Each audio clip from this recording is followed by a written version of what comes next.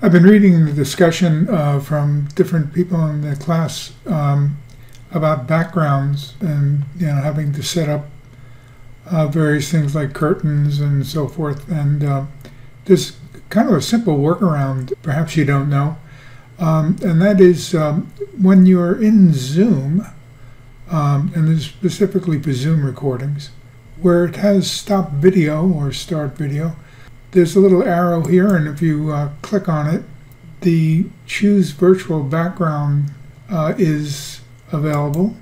And if you do that, you can select some virtual backgrounds that come with Zoom and also import backgrounds into Zoom. And they can be just simply pictures like this. You can blur the existing background that you have. Here's another, and here's yet another.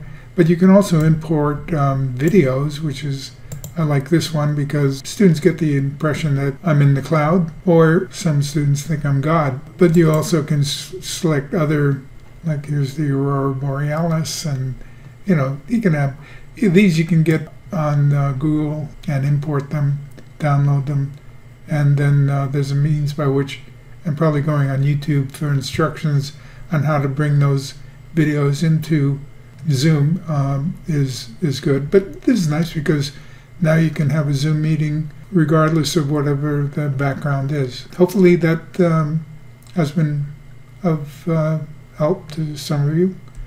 Thank you for listening. Bye-bye.